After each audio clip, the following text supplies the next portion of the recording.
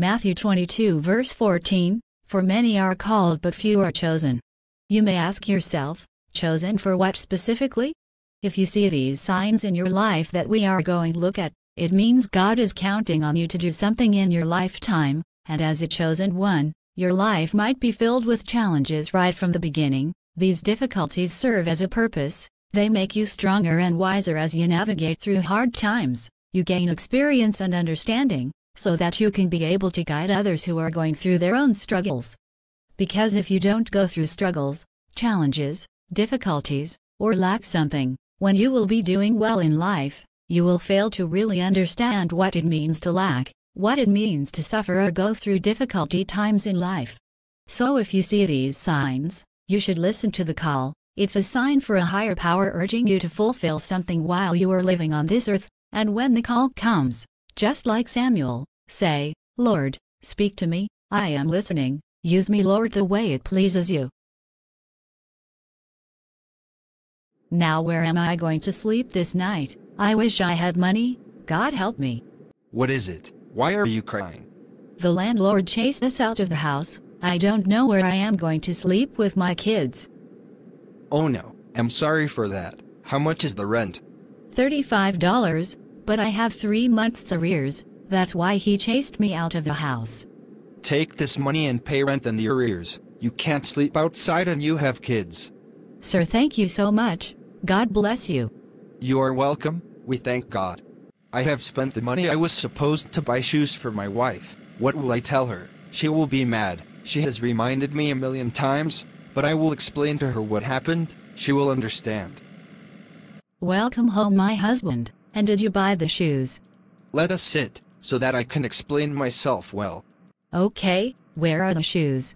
A cleaner lady in our company was crying, so I asked her what was the problem. She said the landlord chased her out of the house. She had 3 months rent arrears, and she didn't have the money to pay, so the $150 I was supposed to buy the shoes, I gave it to her. She needed it the most. The shoes we will buy another day.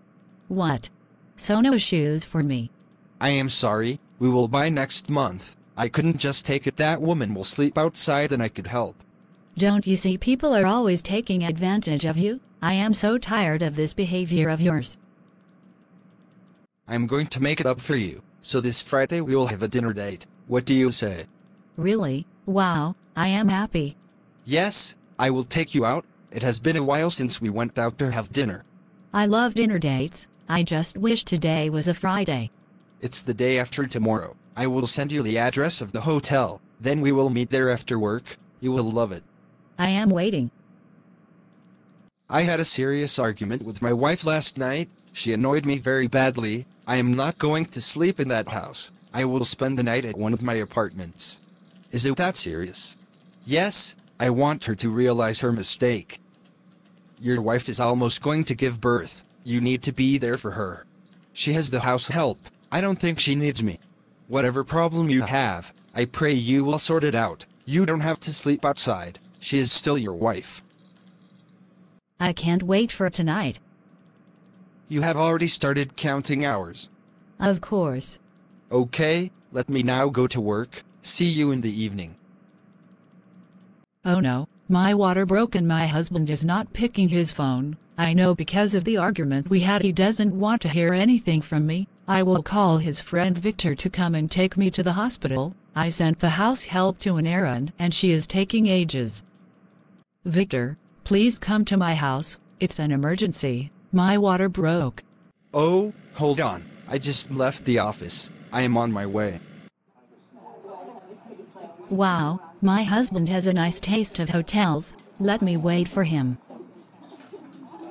Doctor, how is she?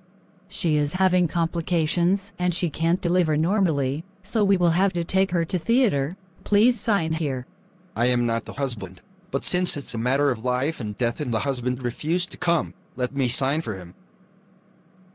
My husband said I meet him here by 7. It's already 8 and he is not here. I wonder where he is.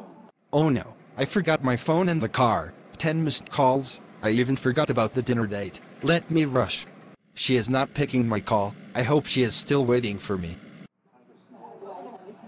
She is not here. She must have gone back home. I think she will be mad at me. I hope she will understand I had to take Hannah to the hospital. I don't want to hear any story from you. I don't want to hear even a word from you. Just leave me alone. One of the signs that you are a chosen one, you are a good and cheerful giver. If you love to give and attend other people's needs without expecting anything in return, it's a great sign you have been chosen. You always ready to contribute to the betterment of others. When you are bothered that you haven't been of help to someone after a long while, always praying to God to send someone to you who needs to be helped, tells a lot about you. It's a sign that you have been chosen by God to help other people out there. Just allow God to use you, and in return He will bless you with abundance so that you can be a blessing to others. Today you are going to your new school, a good one. I am so excited. I hope the students in that school will like me. They will. You are such a bright student. Even the teachers will love you. I hope so. Good morning, students. Today we have a new student. Arthur, introduce yourself to the class. Good morning, class. My name is Arthur. Welcome, Arthur. Come sit with me. Thank you. My name is Edward and you are welcome to our school. Thank you, Edward. And why did you leave your previous school? I got a scholarship to come and study in this school. Wow, I love that. In that case we will be studying together. I heard the new student is very bright. We have a competition now. I guess we have to work extra hard for him not to defeat us. Defeat who? Maybe you are the one he is going to defeat, but not me. No one can defeat me. I am the brightest among all. We will see that after doing the exams. How was your first day in school? It was great, Mom. That's good to hear. Now go and take your food so that you can sleep early. Okay, Mom. Students in that school are bright. The way everyone was answering the questions that I didn't know, I just feel like I am the dumbest. I will not allow myself to be embarrassed. I will double the way I used to study, so that I can perform well. You are not asleep until now. Yes, Mom, and by the way I need some revision books. Can you buy them for me? I will, but don't stay up until late. This school has a big library. I like it. Yes, it's a national school, so the library must be big. Studying here is quite amazing. I tell you.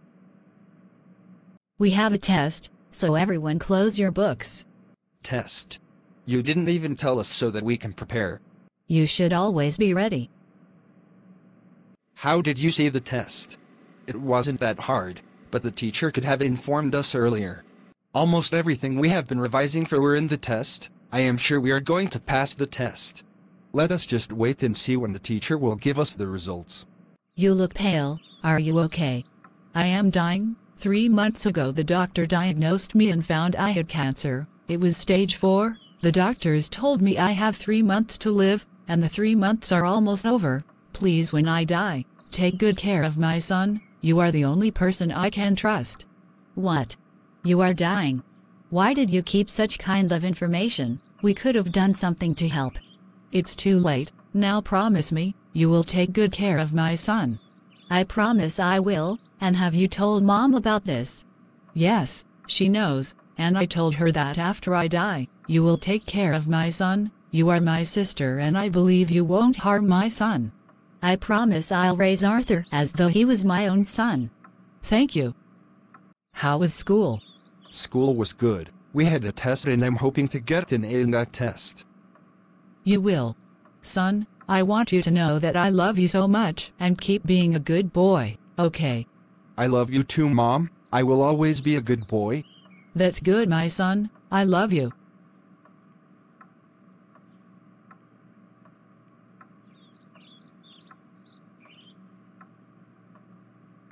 You all did a good work, and the one who lead is Arthur, our new student, with a clean of 91 points. Have a blessed day. What? I can't believe this. Today I didn't lead. I have only 80 points.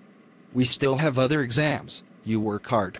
Are you sure you didn't cheat on this exam? We know you came from a poor school that doesn't perform well as we do, so how can you lead with 91 points?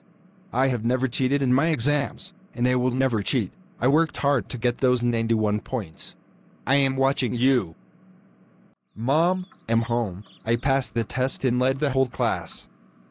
Mom, wake up. Let me call an ambulance. I am so sorry, we lost her. No, I can't lose my mom. Please, doctor, go wake my mom. Tell my mom I need to tell her how I passed the test. I want to tell her I am the one who let in the test. I am sorry. It will be well. Let us go to my house. John, from today we will be living with Arthur. He is now one of us. He will be now like your own brother. Yes, Mom. Arthur, welcome. Who washed my car? I did, Uncle. You are such a good boy. And where is your cousin? He is playing outside. Anyway, for being a nice boy, take this money and buy yourself whatever you want. I wish John was like you. All he does is to play, eat and sleep. Hey, so you want your uncle to see that you are the good one? In fact, give me that money. Go to the kitchen and prepare lunch. Auntie, what did I do to you that you hate me like this? I said go and prepare lunch. Wow, you cooked this meal. You are a good cook. Thank you. You want to kill me with this food, eh? Is that your plan? I am sorry. Get out of my sight. Mom, you are being cruel to Arthur. I don't see anything wrong with the food he prepared. You are so dumb. Ever since Arthur came here, your dad has been praising him. He gives him gifts and money because he passes his exams well, but you always fail and never help around the house, and you are here comfortable.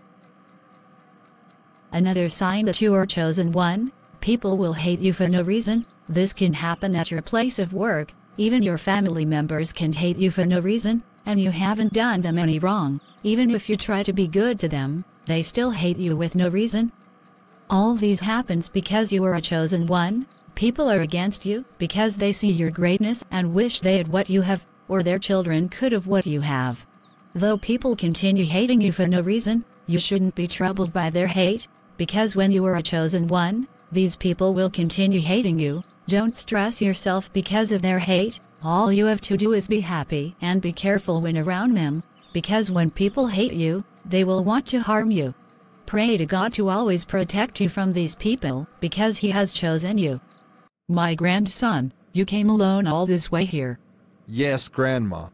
Come, have a seat. Thank you, Grandma. Why did you leave your auntie's place? Auntie doesn't like me. She beats me, gives me a lot of work, and I don't get time to study. Your mother left you on her care, trusting she will treat you like her own son, but don't worry, you will now stay with me. Go freshen up and come eat. I made it. I finally graduated. I'm now a doctor. I will not let people die because of cancer. I am proud of you, my grandson. You have passed through a lot and you managed to achieve your goals. God has been with me. Our God is faithful. I am proud of you.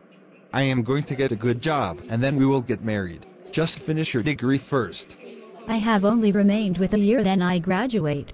Yes, I know you will finish well. So what are you planning to do? For now I am going to volunteer as a wait for a job. I believe when the hospital will start hiring, I will be hired. You remember the organization I told you I was volunteering? They wanted to hire doctors and I got the job. Wow, that's great. I am happy for you. I am glad. I thank God. I am finally a doctor in this hospital. You always thank God in all your achievements. Since we were in high school, God didn't do this. You did it by yourself. You are wrong. I wouldn't have made it this far by my might, but God has helped me all through. I don't believe that. There is a higher being watching over us. We didn't just come to this world by ourselves. A supreme being must have created all these things that you are seeing, and that's God. Even if I am a doctor, I would also love to be a preacher. Something in me tells me to go into ministry as well. I want to be someone who can help people physically and spiritually. We as doctors, we don't have any power to heal. The healing power comes from God. Christ is the great physician. Imagine being a doctor and a preacher, or a doctor and you are a Christian too. How beautiful could that be? Even when someone thinks you are the one who has healed him, you don't take the glory, but give God the glory, because He just uses us to heal His people. Those are just stories. Let's go back to work. Another sign you are a chosen one. You believe in a supreme power. There is a power calling you to be a light to the darkness of others. Even when you do something, you don't want the glory to be given to you. You believe there is supreme power that was behind what you have done, so you want all the glory to be given to God, and you will never be alone. The supreme power of God is backing you up. Go and fulfill the call of God for your life. You should rise and shine. Let the people know there is supreme power behind the good things that happen to them in their lives, and they should give praises to God, and not man. Let your light so shine before men, that they may see your good works, and glorify your Father which is in heaven. Matthew 5 verse 16. Our son is sick, we have to take him to the hospital. Let's wait until tomorrow morning, it's already late. Tomorrow no, he is hurting. I have never seen him like that before. I don't know what's the problem, so we have to go now. Okay then. This young doctor has been getting all the credit since he came to this hospital. Before he came, I was the one who was being given all the credit, but now all the attention is on him. I cannot let him get all the credit.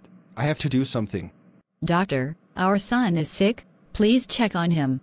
Don't worry, we're going to do everything we can. How is he?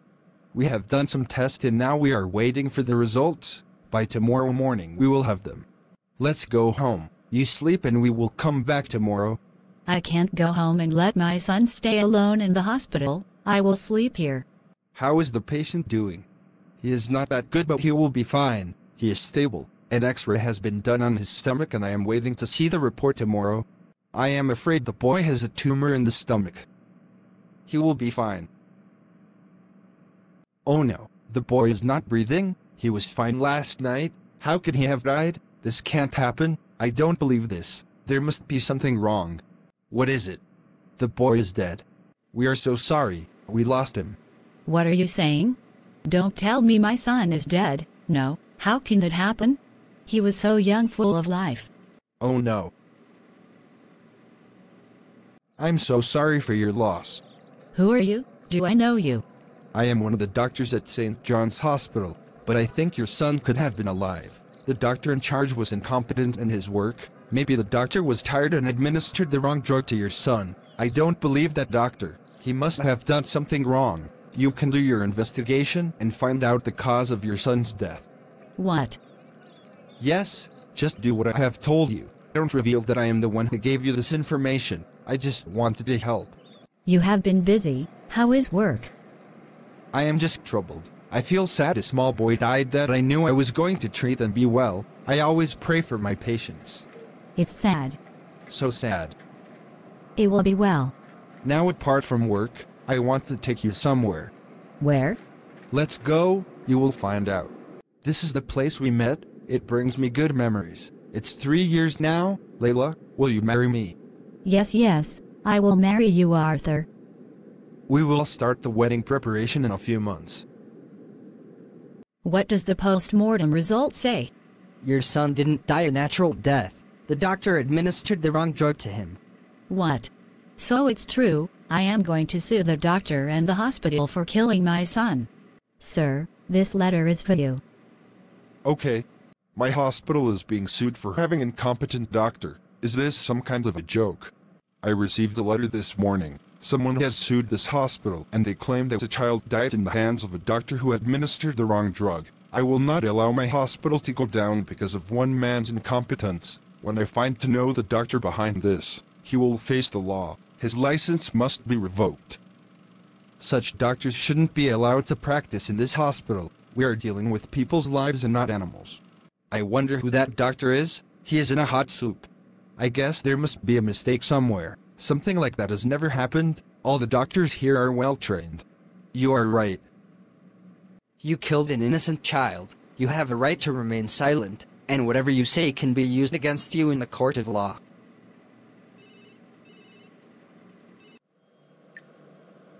I am in police custody. How can this happen and I am innocent? I never administered the wrong drug to that child. God, you know me. I never did what they are saying. I have depended on you in everything that I do.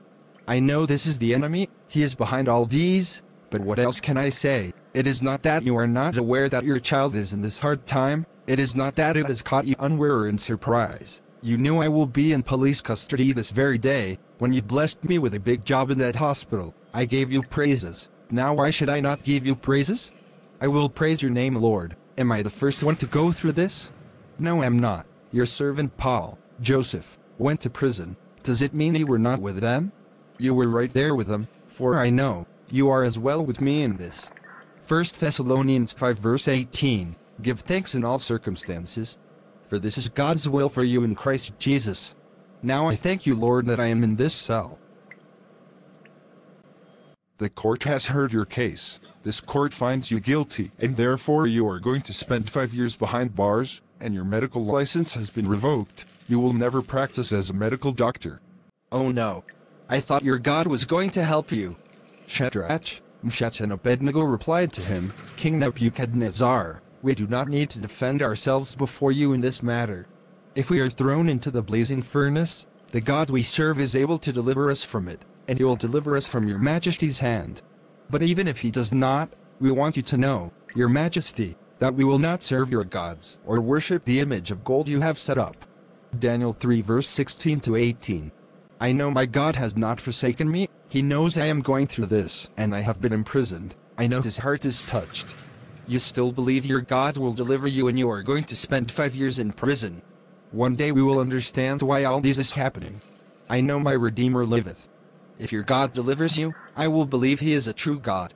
I succeeded getting rid of him for good. Now I will be the one all the credit will be given.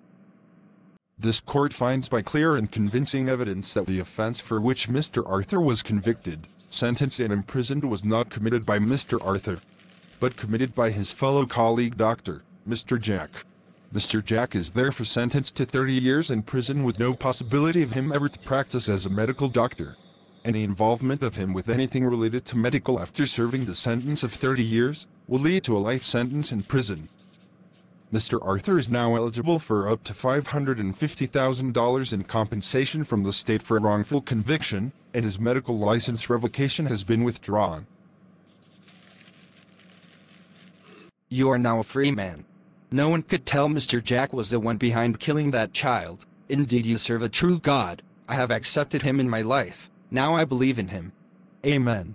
We give God all the glory. You are one of the souls that have been saved. Now I understand why I went to prison for a whole year. While in prison, I met people who had lost hope in life. They stopped trusting in God and never wanted to hear anything to do with God. It has taken me 1 year to bring them to Christ. Now they believe in Christ. They accepted the sins they committed and repented. Some of them are now preaching to others in prison, and promised the day they will come out of prison, they will continue doing the work of God.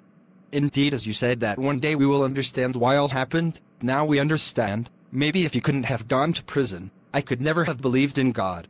He is a God of wonders and full of miracles. You are the God who performs miracles. You display your power among the peoples. Psalm 77 verse 14. Another sign you are chosen one is when you face major hardships while you are innocent. Most of the challenges you face are to build you and prepare you for greater things ahead, like Joseph in the Bible. He was sold, went to prison and then became a governor, and saved Egypt from hunger. We can also see that Arthur went to prison because God wanted him to go and give hope to others in prison, to bring those souls that had lost hope to God. You should know that in the world of darkness, when Arthur, who trusted in God, went to prison, they rejoiced not knowing it will come to their very defeat. The enemy laughs when he sees the children of God are facing challenges, crisis, difficulties in life, not knowing God will turn their situations around.